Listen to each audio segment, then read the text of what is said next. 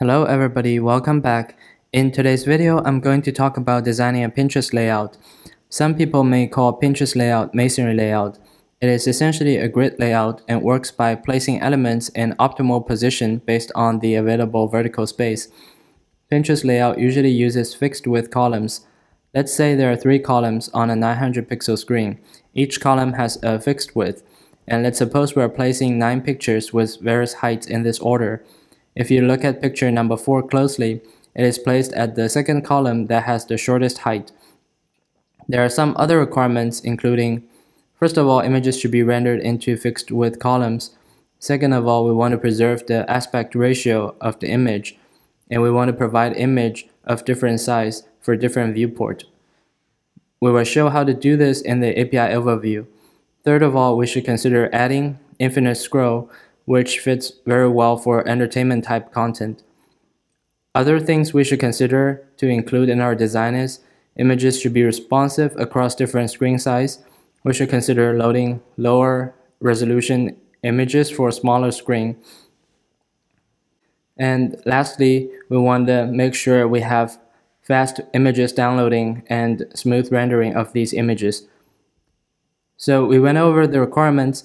Next, I'd like to come up with a basic design, discuss the API request and response, and talk about some optimizations that we should be aware of. In the beginning, let's see how we can position the images on the screen. What we can do is to maintain an array of columns heights. The array would have n elements, where n is the number of columns, and then we could figure out the shortest column, then insert a new entry to the column heights array, then update the style of the pin. The image is absolute positioned. This is to help avoid triggering the reflow. And what should happen when the screen resizes? So when screen resizes, we will have to recompute, layout, and render again.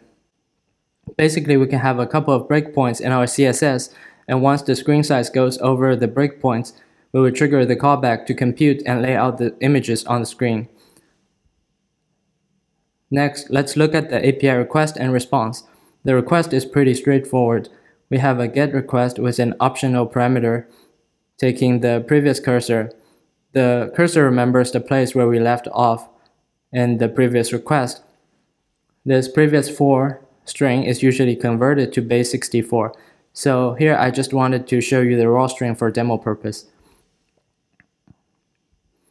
Inside the response, we would have some metadata indicating how many images there are in total, how many we have fetched. The page info object includes the information about where to start fetching for the next request and how many images to fetch. The data array consists of the images or video information we needed to display on the screen. You can pause the video and take a close look at it, but here I want to call out the images property. For each pin, it contains an images property. One image will be shown for a specific viewport width. Then we could use these along with the current viewport width to give priority hints to browsers to determine which images should be loaded first and which could be lazy loaded. One problem with the image tag is that it takes up 0 space until the browser loads enough of the image to know the dimension. If we don't do anything about it, you would see the layout shift constantly as images finishes loading, and the images on top keeps pushing the images below further down the screen.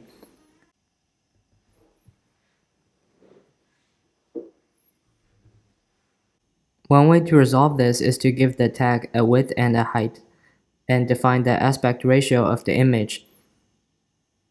It looks something like this. We specify the aspect ratio, we give it a width, and then we specify the object fit. Object fit cover makes sure that the image is sized to maintain its aspect ratio while filling the element's entire content box. According to MDN, for the average website, 51% of its bandwidth comes from imagery, followed by video at 25%. So it is safe to say it's very important to address and optimize your multimedia content. So here we want to talk about the optimizations.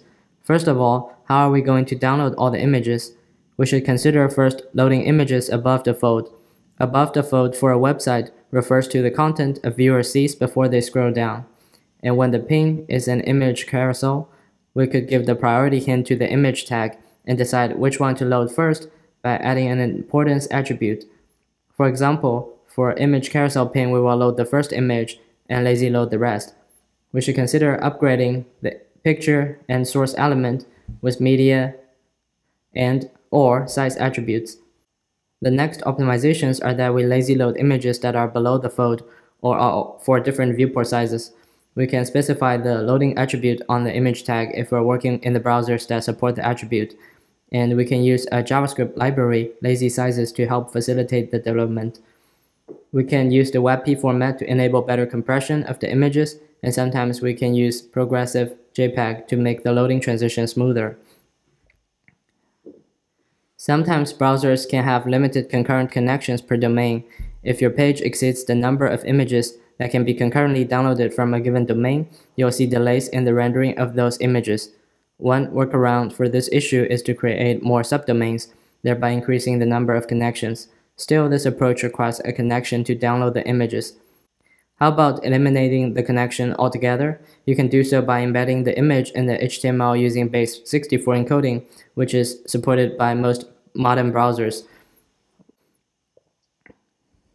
Next, I'd like to quickly mention some key points about infinite scroll. It is worth its own video, so here I'm just going to touch upon some important aspects. Infinite scroll is a good match with the cursor-based pagination, and the implementation usually includes using an intersection observer that monitors the top node and the bottom node. So you have these two nodes at the top of the page and at the bottom of the page. Once these nodes move past certain parts of the screen, it triggers the callback you specified in the intersection observer. What are the benefits of using cursor-based pagination?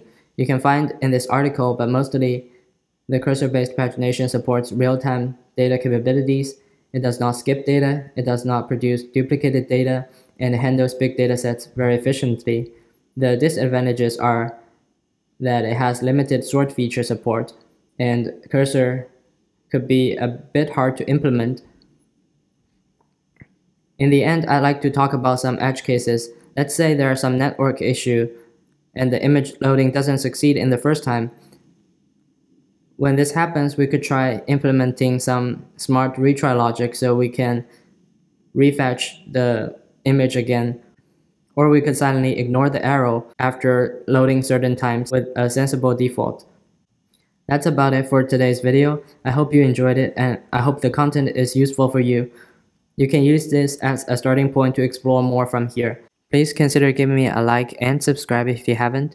Comment below about what you think of this video, and let me know if I have missed anything. See you next time.